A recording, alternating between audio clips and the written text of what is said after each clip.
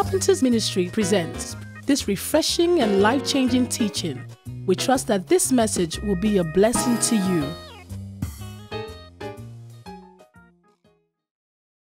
Hallelujah. Why not lift your hands to Him this morning? Give Him praise and glory. Give Him praise. Bless His name. Bless His name. Oh, bless His name. Say something to Him. Thank you, Father. Glory to your name. We bless you. We ascribe all the praise and the honor to your name. Lift your hands, church. Lift your hands, church. Bless Him. Bless Him. Praise His name. Praise His name. Thank you, Father. Thank you, Father. You are good and your mercies endure forever. Oh, we bless your name. Oh, we give you praise.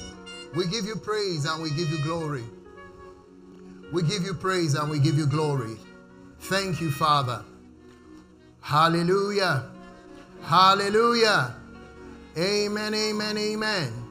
All right, let's turn in our Bibles to Deuteronomy chapter 2, verse 16 to 19 and 24 to 33.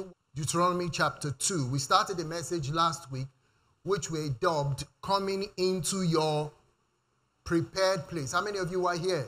Coming into your prepared place. Our text, Deuteronomy 2, beginning in verse 16 to 19, and then 24 to 33. It says, so it was when all the men of the war had finally perished from among the people that the Lord spoke to me. This is Moses. This day you are to cross over at Ar, the boundary of Moab. And when you come near to the people of Ammon, do not harass them or meddle with them, for I will not give you any of the land of the people of Ammon as a possession, because I have given it to the descendants of Lot as a possession. Rise, take your journey, and cross over the Ar river Arnon. Look, I have given into your hand Sihon the Amorite, king of Heshbon, and his land. Begin to possess it and engage him in battle. This day I will begin to put the dread and fear of you upon the nations under the whole heaven, who shall hear the report of you and shall tremble and be in anguish because of you. And I sent messengers from the wilderness of Kedemoth to Sihon, king of Heshbon, with words of peace, saying, let me pass through your land, and I will keep strictly to the road, and I will not turn neither to the right nor to the left. You shall sell me food for money that I may eat, and give me water for money that I may drink. Only let me pass through on foot, just as the descendants of Esau who dwelt in Seir and the Moabites who dwelt in Ar did for me, until I crossed the Jordan to the land of which the Lord our God is given. But Sihon, king of Heshbon, would not let us pass through, for the Lord your God hardened his spirit and made his heart obstinate, that he might deliver him into your hand as it is this day. And the Lord said to me, see, I have begun to give Sihon and his land over to you. Begin to possess it, that you may inherit his land. Then Sihon and all his people came out to fight us at Jahaz, and the Lord our God delivered him over to us. So we defeated him, his sons and his people. Amen. So we're looking at this text and this incident of Israel moving into some part of the land of promise. When God met up with Moses in Exodus chapter 3, he promised to give them what we know today as the promised land. Part of that promised land included the land of the Amorites. Say Amorites. You would observe in our text that the king Sihon was the king of Heshbon, and Heshbon was part of the Amorite territory. All right. And when the children of Israel came out of Egypt, one of the first places they were to go into at the border of Kadesh Barnea, you find this in Numbers chapter 3, was Amorite territory. But we all know that they failed in that endeavor. So they circled the entire land. They wandered in the wilderness, I should say, for 40 years. And then, before you find this in Numbers 21, they now came to another border of Amorite territory, which is the land of King of Heshbon, the King Sihon. And so this was an example of Israel moving into part of their prepared place. just as we today have our prepared place allocated to us through the word of God. Again, let me take the liberty to read part of the prophecy that was given to us during Hallelujah Week. This is day 3. God said through Pastor, there is a prepared place just for you, says the Spirit of God. This prepared place has been empty. It's been desolate. It ought not to be so. This prepared place has been occupied by strangers. It ought not to be so. The flow will evict them. The flow will evict them. The flow will move them. They do not belong there, for it was not prepared for them. I prepared it for you, and now it's time to do what? To move. It's time to occupy what has been prepared for you. It's a good place. It's a better place. It's a covenant place. It is my prepared place. Can you say a good amen? So we're using this text to glean a few thoughts that will better position us to move into our prepared place. So we started this last week and we looked at one point. There are 3 things we want to look at. I hope we'll get through the 3 of them. But the first one we said last week is know what the Lord has given. Do you remember that? And under that, we said that what the Lord or what God has given you is good. You can rest assured on that what what has made available to you in this prepared place is good. Then number 2, we said recognize the different ways through which God gives. He gives specifically and he gives generally. He gives generally by promise, and he gives specifically by what? Purpose. So you need to know what has God allotted to you. One of the best things you can do for yourself this season is to take out time to pray a lot and find out, say, Lord, this word you gave me, that this season is my season of the wealth flow, and that there is a prepared place for me. Lord, what exactly is my prepared place? What exactly is my allotment? There's a verse I didn't use last week. It was in my notes, but I didn't get through all I had to teach last week. Psalm 16 verse 5. It says, the lines are fallen unto me in pleasant places. Yes, I have a goodly heritage. So God has an allotment for you. And you don't need to be afraid. Is my allotment good? Oh, what is going to come my way? Is it good or is it not good? No, you don't need to think about that, because wherever your allotment falls, wherever the lines fall onto you, they are pleasant places, and in that place you have a goodly heritage. Can you say good amen?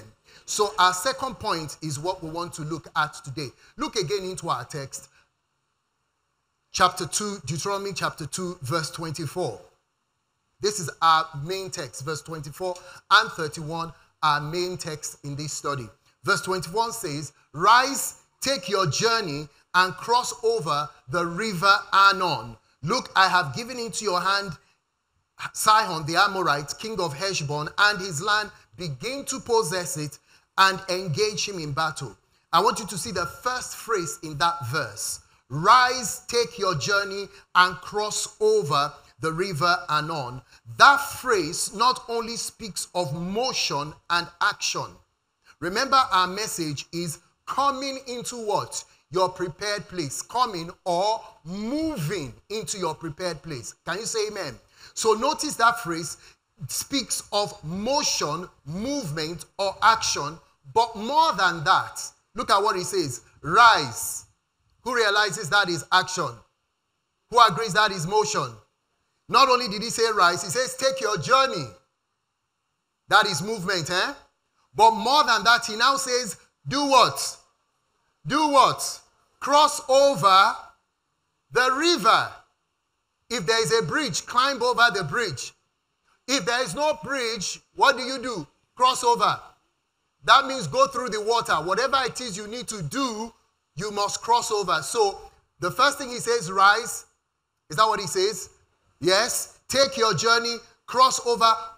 Those phrases all refer to motion. But listen, not just motion or movement, but movement in the right direction. Movement where? In the right direction. So our second point is move in the right direction. To come into your prepared place, move, yes. move, right? But it's not just moving, because you could move in the wrong direction. But God specified, he told them the place they had to move through. Move through, what did he say? Cross over the river Arnon. That was specific. Can you say a good amen? So as you are moving and motioning into your prepared place, it is imperative that you move in the right direction.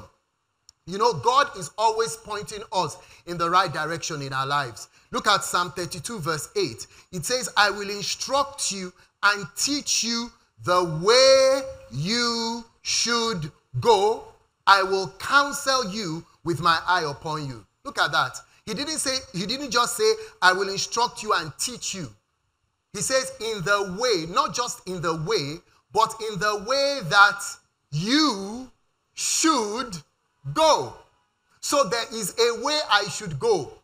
There is a place prepared for me. There is a place prepared for you. Can you say amen? And then the instruction of God will detail to you the way you should go. And not only that, he then says, I will counsel you with my eye upon you. That is, you will never leave my focus. You will never be out of my view. You will never be away from my spotlight. And as long as my spotlight is upon you, per minute, per second, every intersection, every step of the way, I will tell you where to go to and where not to go to. The prophet Isaiah said that even though the Lord feeds you with the bread of affliction and all these things, he said your teachers will never be removed from you, but your ears will hear a word behind you telling you, this is the way, turn to the right and turn to the left. Can you say amen? So God is committed to bringing you into that place, and he expects you to move, but he's guiding you every blessed step of the way. So some things under our main points today. Write this down. Firstly, moving in the right direction helps you take possession of what is yours. Moving in the right direction helps you take possession of what is yours. Perhaps you may even say it is one of the primary ways of taking possession of what is yours. Think with me for a moment. God told the children of Israel, rise, take your journey, cross the river. What would have happened if the children of Israel sat behind and they refused to move? God said that land that they were meant to go and possess, verse 24, it says, look, I have given into your hand Sihon the Amorite, the king of Heshbon, and his land. I have given it to you. So who owned that land? Who owned the land? The Amorites or the children of Israel? Sorry? The children of Israel. But when you hear, but God still said, what's his name? Sihon and his land. So whose is it? God said, I have given it to you. If you remember the prophecy God gave us through Pastor, I think that same day she gave us that word of the prepared place. She said that the land was not for them, but other occupants have been there. So it means there could be something that belongs to you right now, but you don't know it. Or somebody else is in possession. At this moment, there could be part ownership of a company that is yours today. You didn't hear me. Oh my God. You could be part owner of something that today you are not aware of. For one, you are not omniscient. You don't know everything. But when God even tells you that, okay, move in this direction, if you can convince yourself and convince others why you will not move. As long as you don't move, what is actually yours will not come to you. So we have a distinction here, listen, between possession and ownership. Possession and ownership. Somebody can be in possession of something, but they don't own it. By the same token, somebody can own it, but they are not in possession. Some of you here, a good number of you here are landlords. You have houses, you have buildings you have built, and you have let those buildings out, those premises out. That land, those premises, though you are the owner, you are not in possession. But possession is very important. Because legally, you may have heard the phrase, possession is 9/10 of the law. That is, it is easy to establish ownership based on what? Possession. There are people who are trespassers. They have been on a property for 50 years. Nobody has challenged them. Nobody has asked them. After a while, they will begin to wax bold and begin to claim ownership. But it's not theirs. It is not theirs. They have been in that place for so long. So if God has given you something and he's prompting you now and telling you to move, then he's telling you to move because it's yours. Or at least in this season, it is yours. You see, the children of Israel did not move into the promised land immediately. One of the reasons was God was preparing it for them. You see, these Amorites, these Canaanites, they were there building those walls that God, those houses, those walls that God would say, houses you did not build. That's what they were doing. When God told Abraham in Genesis chapter 15 of the promised land, he says I forget the generation, in this generation I will bring them into the land of the Amorites because the iniquity of the Amorites is not yet full. That means those Amorites were still living on borrowed time. God is a just God, and he will not mete out judgment until the right time. So they were there, but while they were there, what do you think they were doing? They were building those lands for them. They were building those gardens. They were doing all of those things. Then at the right time, God told the children of Israel, now it is time. The land is now fully prepared for you. That is why somebody will labor and build up a company, and then for some reason the person will be in between a rock and a hard place and will sell that company for 50%. And the person who will be ready to buy it is you. Or he will want to sell it for 30%. Please, just give me this money. I just need the money. I beg, take the company. It is so much based on my head. It's based on his head because his time is up. He's still in possession, but you are the owner. So God wants you as the owner to move into what belongs to you so that ownership and possession match. Are you following me? So the land was theirs, but they had not taken possession. So I gave the analogy that possession is 9/10 of the law. You know, and we can explain this even when it comes to our rights and our privileges in Christ as positional and experiential. Positional is what you own. Experiential is what you possess. Are you following me? Positionally is that by the stripes of Jesus Christ you are healed. Positionally is that you have the peace of God. But experientially, you see, you can have the peace of God, you can have the joy of God, but you're the most sad person. You own peace, right? You own joy. It's in your spirit. The fruit of the spirit is love, joy, peace. But experientially, daily in life, you are not enjoying it. Why will you have joy and every time people come around you, they become moody? You have so practiced depression that your depression is now demonic. There's excuse my language, normal depression. Depression is not normal, but you know what I'm trying to say is that, you know, every now and then, even the best persons have a little bit of mood seesaws, right? But there are people who, they've practiced pity party and depression. That when you come around them and say, enjoy any small thing, they are a volcanic eruption waiting to happen. And then it's one, leave me. And then they begin to ventilate and hyperventilate. But they are born again. They have the peace of God. They have the joy of the Lord, but they never practice the joy of God.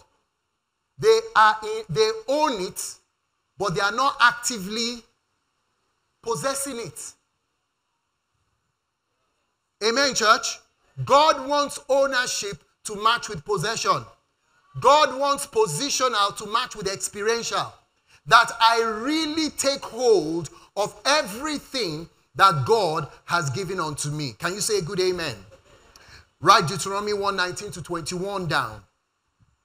Deuteronomy 1:19-21. So we departed from Horeb and went through the great and terrible wilderness, which you saw on the way to the mountain of the Amorites as the Lord our God commanded. Then we came to Kadesh Barnea. And I told you, you have come to the mountains of the Amorites, which the Lord our God is giving us. Look, the Lord your God has set the land before you. What's that next phrase? 2 words. Go up and do what? Are you there? Deuteronomy 1, 19 to 21. Verse 21. It says, go up and possess it. So, rising and moving, going up is the first step into claiming or receiving what is yours. So that's number 1. Moving in the right direction helps you take possession of what is yours. Number 2, behind your movement is God's commitment to bring you into your prepared place. Or you could just say behind your movement is God's commitment. Is God's commitment. Your movement equals what? God's commitment. Moving in the right direction now is God's commitment. God is not committed to bring you into a place he has not prepared for you. God's commitment is to bring you into a place he has prepared for you. In fact, it is because he has prepared that place for you that he's committed to moving you into that place. Now look at our text again. Let me show you something. It says, rise and take your journey. Now let's look at Exodus chapter 3 verse 8. So who was to rise? Talk to me. Who was to rise? Israel. Good. Who was to take their journey and cross over? Israel. Rise up. We could also say go. There are different words we can use to explain that. Now look at Exodus 3:8. This is God's word to Moses about taking the children of Israel out and bringing them in to the promised land. It says, so I have come down to deliver them out of the hand of the Egyptians. Now look at this. And to bring them up from that land to or into a good and large land, into a land flowing with milk and honey. I want you to observe that God says that he came down to deliver them out of the Egyptians and to bring them up. You will always find this phrase in the Old Testament in reference to the children of Israel entering the promised land, to bring them up, to bring them up, to bring them up. Doesn't the Bible say that God has delivered us from the authority of darkness? Doesn't the Bible say that God has raised us up? He met us in the muck and mire of sin, isn't it? But his grace came to us and he lifted us and he made us lifted up to the highest place and made us to sit together. Can you say a good amen? But we see here, he says, I have come to bring them up. So he told the children of Israel, rise. Follow me carefully. Rise. But he now said, I am going to bring you up. There is a partnership involved there. In other words, understand that the children of Israel could not go into that land if God did not tell them to go there, or the assurance that they would take the land was based on what God told them. However, God needed them to move for him to bring them in. Did you get that? The children of Israel could not go on their own, yet God could not take them into the land all by himself. As long as they were sitting down, God could not bring them up. Did you get that now? And the children of Israel couldn't just say on their own, we are going to choose this land and we're going to go there. No. So you see that their movement was a combined work, a partnership with them and God. It means, therefore, that you cannot move without God's backing, and God cannot bring you into your own without your movement or participation. Did you get that? Should I say that again? You cannot move without God's backing, or you should not move without God's backing. And God cannot bring you into your own, into your prepared place without your what? Movement or participation. We are workers together with God. We dance with God. For everything God wants to do in your life, or I should say most of the things he wants to do in your life, he requires your participation. Can you say amen? Can you say amen? Now, he doesn't require your participation to bless you. because he blessed you in Christ Jesus before the foundation of the earth. But for you to experience, say experience, for you to enjoy what has been given to you, God is not going to force it on you. So the commitment of God to the children of Israel was when they rose up, who was rising up with them? Talk to me now. Who was rising up with them? God was rising up with them.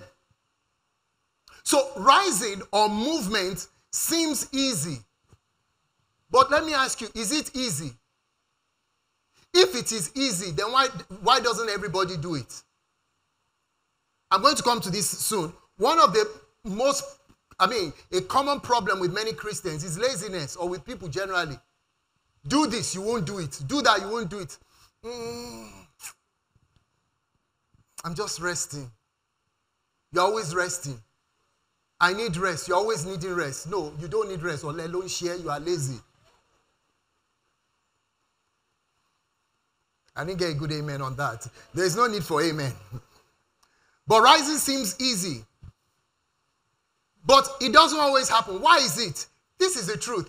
You require strength and grace to rise. When God tells you, that's the power in God's word. When God tells you to move, what was holding you back from moving drops off you. What was impossible in another season of your life becomes easy. Are you following me, church? It becomes easy. Jesus oftentimes when he ministered to people, think about it. He saw the paralytic man. Listen, he told him, arise and walk. Arise, make on your bed and walk. If it was easy for that man to have risen up before that time, Jesus didn't need to tell him to arise and walk. Talk to me, church.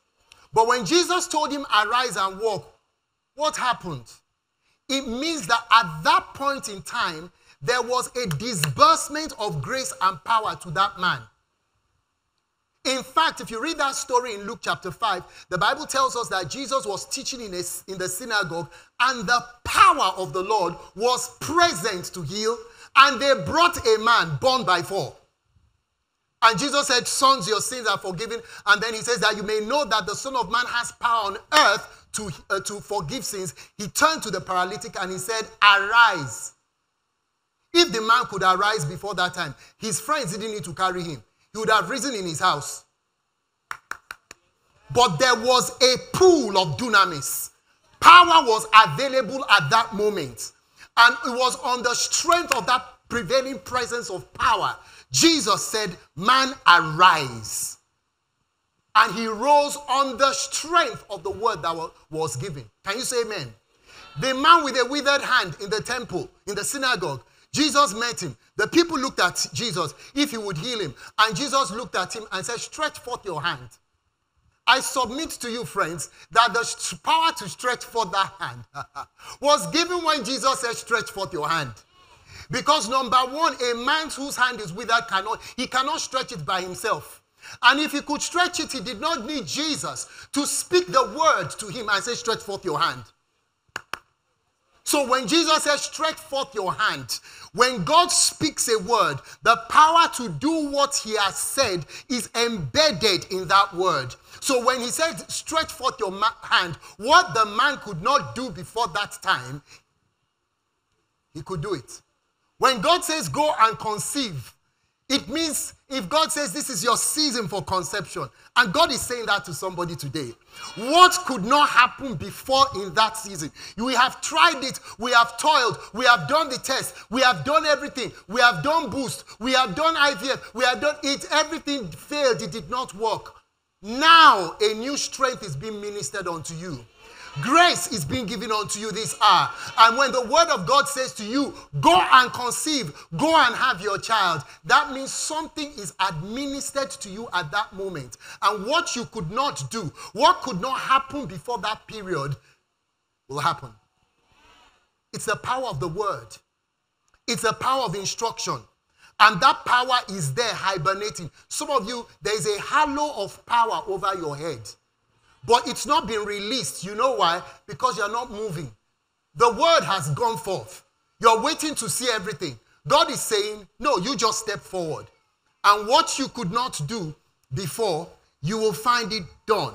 So when the word of God comes to you on anything and you move in that direction, and on the strength of that word, whether it's based on a promise or purpose, grace to accomplish it is released unto you. The same thing happened with Peter. Luke chapter 5, verse 4 to 6. Luke 5, 4 to 6. When he had stopped speaking, he said to Simon, Jesus said, launch out into the deep and let down your nets for a catch. But Simon answered and said to him, Master, we have toiled all night and caught nothing. Nevertheless, at your word, your rhema, I will let down the net. And when they had done this, they caught a great number of fish and their net was breaking. Peter and his friends had toiled all night. It's night time. Fishermen tell us is the best time to catch fish. And they toiled, they labored, they strained themselves. They caught nothing. And so Jesus borrows Peter's boat, preaches with it. And when he finishes, in the same lake Gennesaret, he told Peter, let down the same net to catch fish. Peter said, if it wasn't Jesus, and thank God that Peter had listened to Jesus' words all through that time. And I believe personally that Peter had discovered that this was not just an ordinary man. This is a powerful person. This person talking here is not just any person. And then he said, Jesus told him, let down your net. Peter said, I have toiled all night. I have done this thing before now. And this time I did it. It's actually the prescribed time for me to do it. He said, anyway, Sha, because you said it, I discern that there is something upon you. Nevertheless, at your word, I will let it down. And he did. The same sea, the same boat that was empty, the same Peter that caught nothing, the same net that he let down. In another season, he caught nothing. What was the change? The word. But you know, Peter could have still grappled with his doubts, and his doubts could have gotten the better of him. No matter what, even though there was power administered, because anytime God speaks, there is power. There is power to do. See, when God gives you his word often requires you to do something impossible, to challenge the impossible. In order to do that, grace must be given unto you. Are you following me? And where do you find that grace? In the word. And Peter said, nevertheless at your word. And he let down his net. The same person, the same boat, the same net, on the same sea. In fact, Peter could have said, where have all the fish gone to? But when Jesus said, let down the net, as he let it down, listen, when you respond to the word, there is a ripple effect from the word that bounces off to the situation. Jesus spoke to Peter, but when Peter acted on the word, the fish responded to that same word. There is, oh glory, there is a chain reaction. There is a chain reaction. The same thing when Peter asked Jesus, Lord, if it is you, bid me to walk on the water. And Jesus said, come. In that singular four-lettered word was contained all the power for every force of nature to come standing still and for every supernatural law to be released. We don't know the power in God's word. He said, come. And as Peter put his first foot on the water, the wave was still there. The water was still dancing. But Peter defied the winds. He defied the waves. He defied the undulation of the water. We don't know that the water, in fact, the water was not congealed because later on he would sink. But there was a power of the endless life. The power that created the heavens and the earth came into operation in that moment. And it obeyed him. Jesus spoke to Peter, But everything that needed to come into conformity to that action of Peter responded to that word Jesus sent to Peter. Oh my God. Oh my God. Oh my God. May we not depreciate the value of the word of God. That when we have the word of God on a matter, we have power. We have power. Oh my God. We have power. Are you kidding me? God's power released. That is why all you need to do is to find out, God, did you say it? God, did you say it? Did you say I should build a school in this season? Did you say it? Did you say I should apply for that contract in this season? Did you say it? Once you verify that it is God's word, you step out on it. It doesn't matter if dollar is racing like a crazed animal. It doesn't matter. It does not matter. What matters is what God said and your obedience, your movement upon that word. Can you say a good amen? Amen, amen. So number one, moving in the right direction helps you to take possession of what is yours. Number two, what did we just say now? Behind your movement is God's commitment to bring you into your own, into your prepared place. Number three, resist oppositions to your movement. Resist oppositions to your movement. Like I just told you, if it's easy to move, everybody will move. You know, movement implies change. Change is synonymous with the living, yet it is the thing that we resist most. One of the things we resist most. So resist opposition to your movement. What are these oppositions? Number one, resist inertia. Inertia. Inertia refers to a tendency to do nothing or to remain unchanged. A tendency to do nothing or to remain unchanged.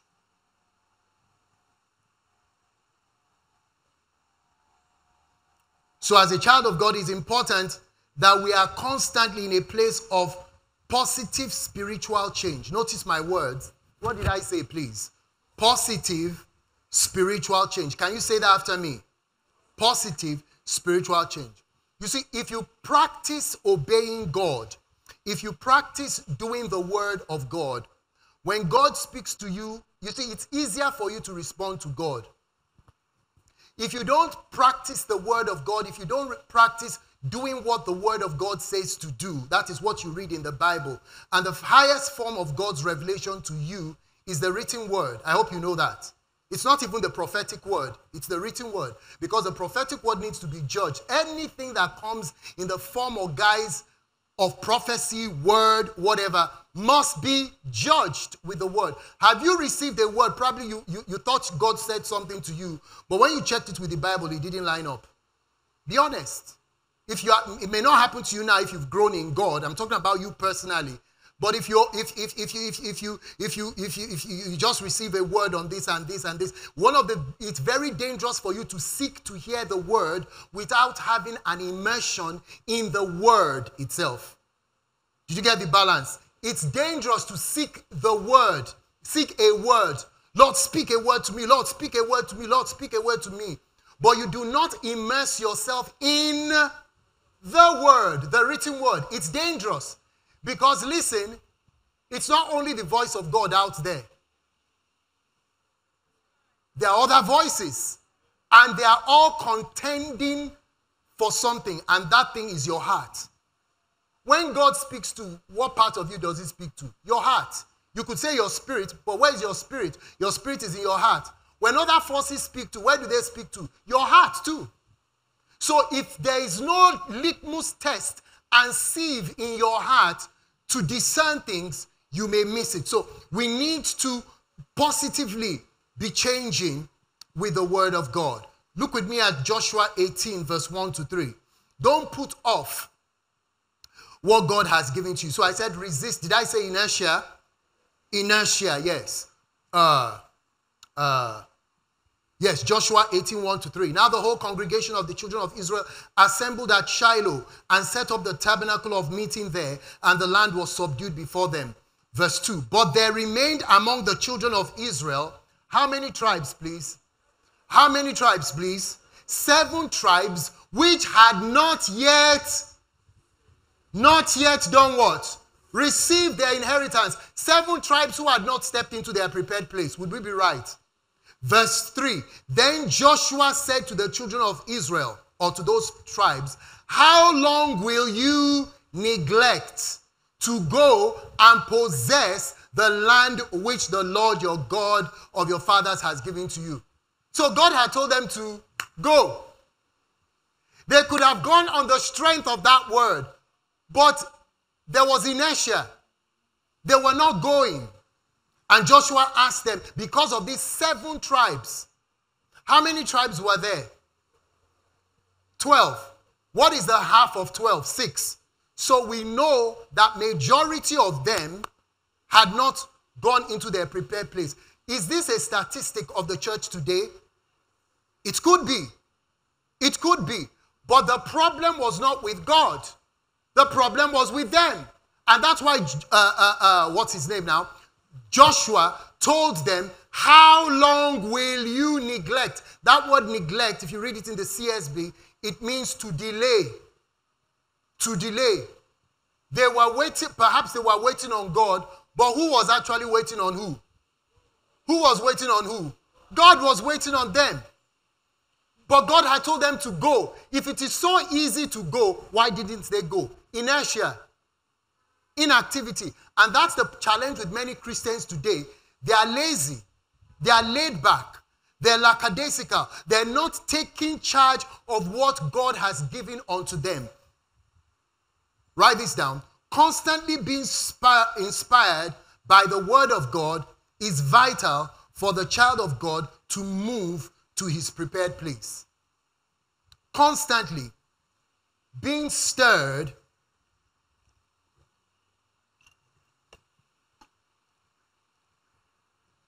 and being stirred up by the word of God is vital for the child of God to move into his prepared place. The Bible keeps on warning us against spiritual slothfulness, that you not be sluggish. Is that what he says? But be imitators of those who through faith and patience inherit or possess the promises of God. Look with me at 2 Peter 1, 8 and 9. 2 Peter 1 verse 8. For if these things are yours and abound, you will neither be barren or nor unfruitful in the knowledge of our Lord Jesus Christ. Verse 8 is really what I'm interested in. Verse 9 we can skip. So notice what Peter says here. He says, for if these things are yours, what are these things? From verse 5, I believe. He says, for this very reason, giving all diligence, add to your faith knowledge. So he starts from knowledge and he ends up with love. Knowledge with love. There's 7 things Peter tells us to add to our faith. And these 7 things he says, if these things are yours and they are abounding in you, you will neither be barren. Say barren. And unfruitful. Say unfruitful. That word barren may better have been translated idle. Because the word barren there is the Greek word argos. Argos. And the word unfruitful is akarpos. Akarpos, the negative particle on both. The word argon is the negative particle ar and ergon or ergos, which refers to labor, effort. And then akarpos, karpos is fruit, ar is unfruitful. He says you will neither be idle or unemployed in the knowledge of God. It means when the knowledge of God, that is the word of God, comes to you, listen, it gives you a job description of what you are meant to be doing. The word of God produces in your life to the degree that you engage it. To the degree that you work on it. The word works for those who work the word. The word does not work in isolation. The word is like seed. Seed will not produce until it is sown in fertile soil, so also the word of God will not work until it is engaged. One of the greatest areas of laziness in the body of Christ is being laid back with the word of God. It's easy to listen to music than to listen to the Bible.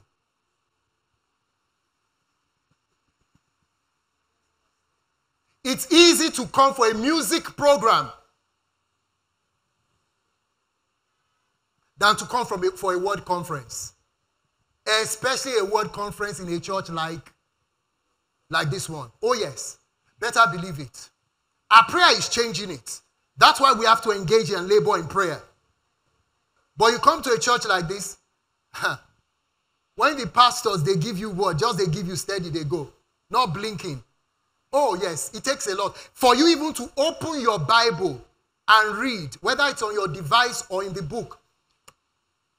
That's why people don't read their Bibles. And the enemy has given us a confection of sweet things to distract us.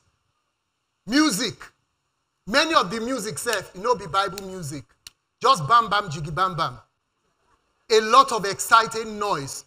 I listened to the music today and I asked, and some people are dancing and they're dancing. I said, are you hearing what they are saying? They say, yes. Wow. Lord, may we have ears to hear this kind of music. And many of those things, listen, even in the name of gospel music, a lot of the songs we hear today, they are not Bible.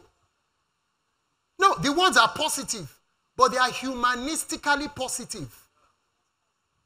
They are good. They make you feel good. But there is no Jesus in it. There is no revelation in it. There is no Spirit of God in it. That's why it can easily appeal to an unbeliever. There are some spiritual songs that cannot appeal to an unbeliever. Am I in church this morning? I just took an amen to encourage myself. Are you following me in church? Laziness with the word of God. You know, in those days, growing up in our own age, in my own time, I wasn't born in the dark ages, but I've been around for a little while. I'm still very young, but I've been around for a little while, yes. We used to ask ourselves, what did you read in your quiet time today? Who remembers? Who belonged to that age? In fact, people don't hear quiet time anymore. Now, I'm not saying use quiet time, but there were some things we used to do. Who knows what I'm talking about? Today, those things are lost. Our young people, a good number of them are being lost. I'm not saying lost in terms of they are not saved. Spiritual things do not mean anything to them. And we parents are part of the blame. Yes, when your children turn out some ways, the responsibility is yours. Ask yourself, did you bring them to church?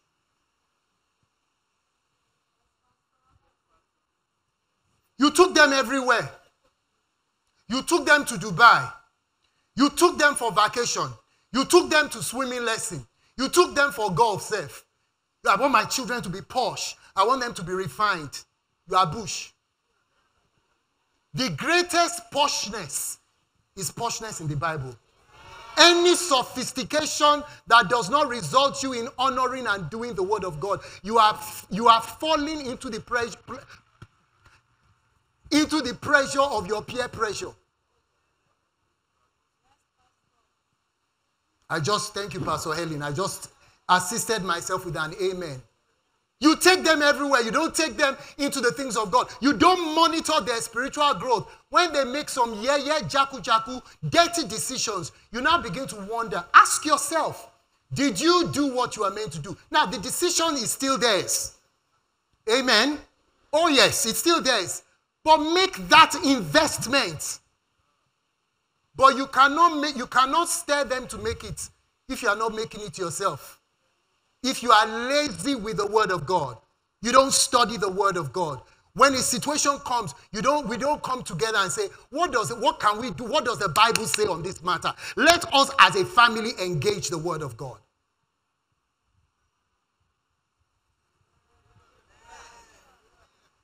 If you want to move in your prepared place, practice is not going to happen by magic.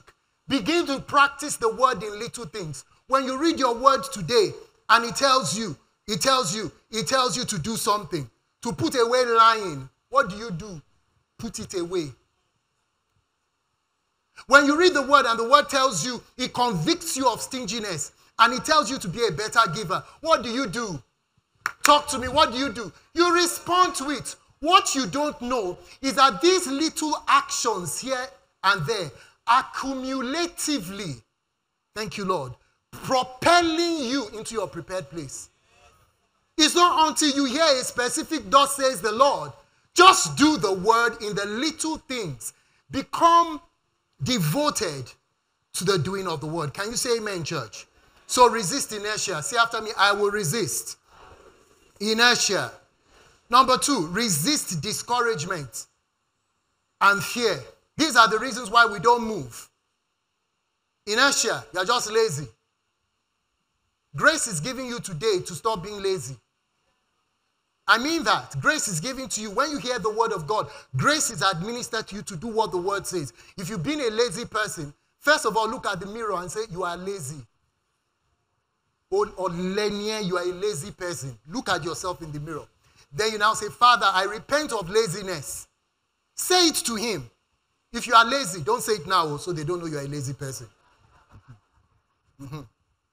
Lord, I repent of being lazy. I mean, you are doing a job. You have been doing that same job for 20 years. The same way. You have been making the same errors. The same way on 20 years. Grow up. It's laziness.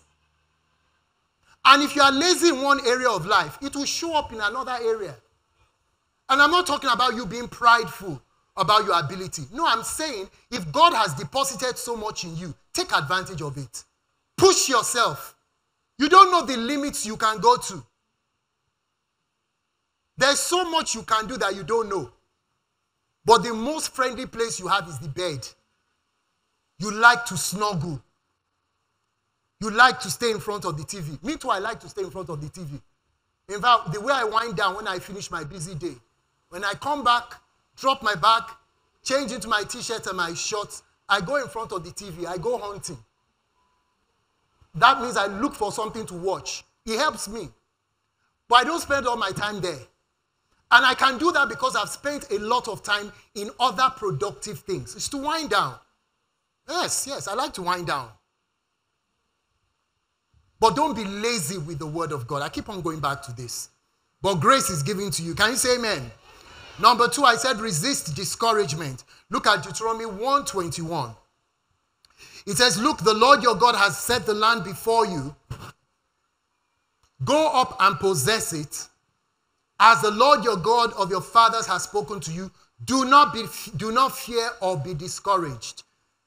The word fear there is a word we are familiar with, yareh. I don't want to talk so much about fear because fear is something we hear a lot about, and Pastor has a classic on fear. So everything you need to hear about that is in that book, really. But the word here that I want to pick up on is the other word, which is a sister word to fear, and it works together, is the word discouraged. And that word discouraged is the Hebrew word hatat, which means, if you're writing, to be shattered, to be dismayed, to scare. To shatter or to be shattered, to be dismayed, to scare. So when somebody is discouraged, what does it mean? They're shattered. They're broken. Behind the failure of the children of Israel to go into the promised land, one of the reasons was discouragement. The children of Israel, when they got to the border of Kadesh Barnea, Moses told them, do not be afraid, do not be discouraged. Now when they are going into the land of the king of the Amorites, and he tells them to go, one of the things he's reminding them of is not to fear or to be discouraged. Listen to this. Discouragement is toxic and infectious. Discouragement is toxic and it is infectious. It is an enemy of faith that weakens your resolve to fight or take what is yours. It is an enemy of faith that, that weakens your resolve to fight or take what is yours. That's what discouragement is. Listen, if God told the children of Israel, I am going to push out the Amorites and all the inhabitants of the promised land, and then I'm going to transport you supernaturally. One day you'll just be in the promised land. Then there'll be nothing for them to do. You and I know that doesn't happen. Okay?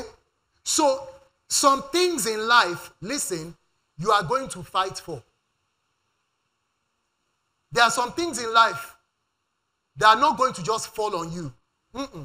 In fact, chances are that many things in life will not come easy.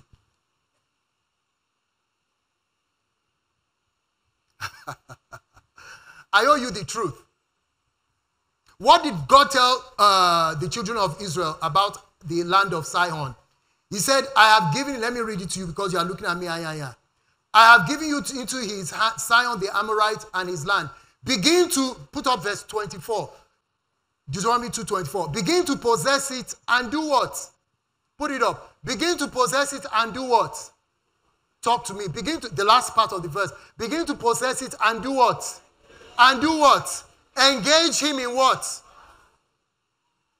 Some things in life, everything God has given to you positionally came with no effort on your part. But stepping into what he has given you, experiencing it, enjoying it, sometimes a fight will be involved. It is called the fight of, but this fight is a fight, the what kind of fight of faith? Fight the good fight of faith. Glory to God. Why is it a good fight? Because you win. Why is it a good fight? Because you are the declared winner. Why is it a good fight? Because God has given you the equipment to win. Amen, church. So what does discouragement do? Discouragement therefore comes in to sap your resolve, to sap your energy and determination. So many things in life are not taken without a fight. But when you are discouraged, what happens? You don't even engage the fight. Have you seen people who say, me, I don't want wala. I beg. You know, some people who they call very peaceful people are not really peaceful people. I don't mean to be offensive. They are not peaceful people. It's not just that they are peaceful. They are non-confrontational. They just cannot look. They can't fight. And listen, fight is not necessarily bad. There are times God will tell you, drop the fight. God has told me on some occasion, shall I drop it? Leave it. When my legal mind that I thought I've left to rest begins to come in, and I begin to, my residual legal knowledge begins to come, but this is wrong, this is wrong, this is wrong, this is wrong. In fact, you can claim this. I begin to talk like a lawyer, even though I've not been in court for eons. And God tells me, shall I leave it? Then there are other things I want to play cold on. The same God who tells me leave it will tell me do what? Fight for it. Spirit-led. How do I know whether I should fight or whether I should not fight? Be spirit-led.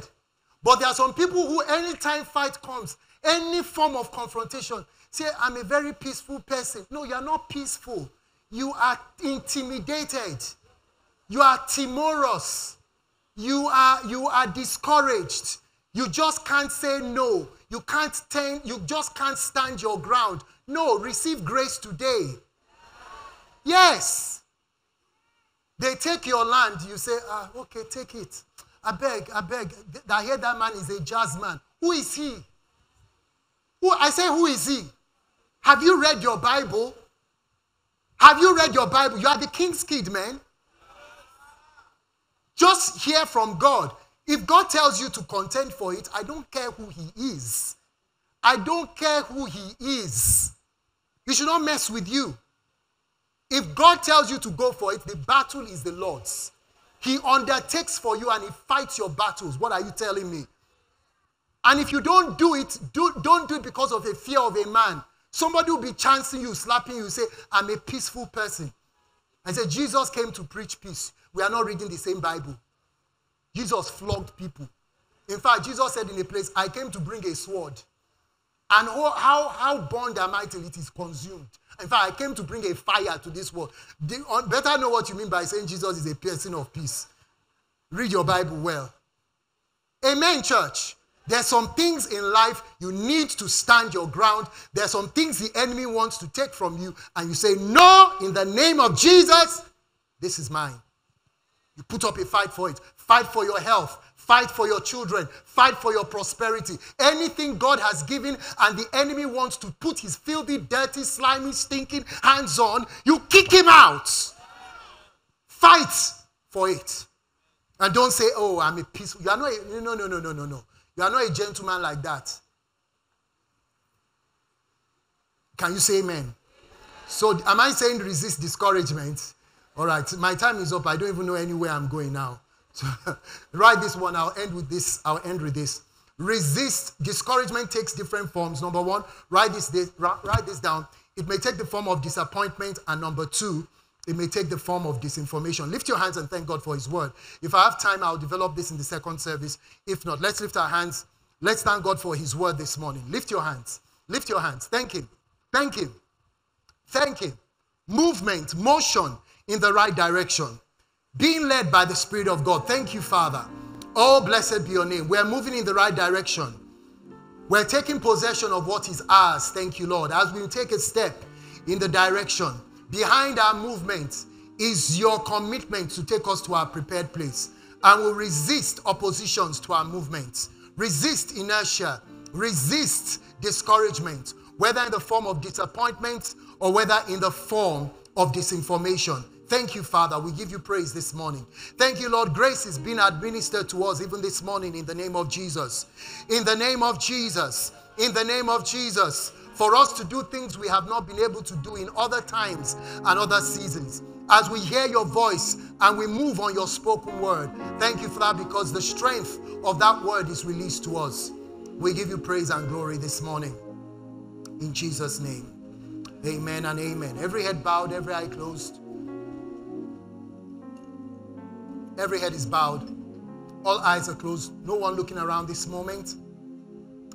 You're in church today. You're not born again. You don't know Jesus as Savior and Lord of your life. The first step you need to take into moving into anything God has for you is a relationship with God. If that is you, can I see your hand up? You like to be born again. All heads are bowed. Every eye is closed. You want to accept Jesus as your Savior and Lord. Can I see your hand up? Can I see your hand up? Can I see your hand up? If you're watching online, put one hand on your chest. Lift the other to heaven as a sign of surrender to Jesus. And say after me, Father God, I come to you today in the name of Jesus. I believe that Jesus died for me and you raised him from the dead for my salvation. Jesus, save me now. I make you my Savior and my Lord. Thank you, Father, for saving me. In Jesus' name. I'll pray for you. Father, I pray for as many persons that pray this prayer. I declare over them that now they are new creations in Christ. All things have passed away. All things have become new. And from this day forward, Father, they'll walk in the newness of life. Thank you for a new beginning for them. They'll not only prosper, they will equally flourish. Thank you, Father, in Jesus' name. If you pray that prayer, my brother and sister, welcome to the family of God. Please follow the prompt on your screen. Reach out to us, and we'll be glad to reach out to you and serve you. Amen. Amen, church, and amen.